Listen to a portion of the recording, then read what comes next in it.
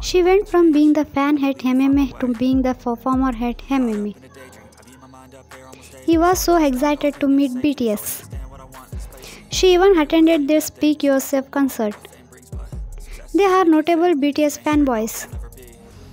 Woo Young, who is not afraid to take every chance he gets to talk about his favorite idol group.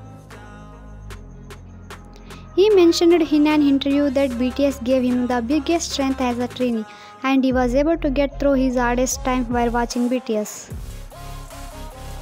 Donghan was a young ARMY even before his debut, and his former dance group ended up covering a lot of BTS songs because of him.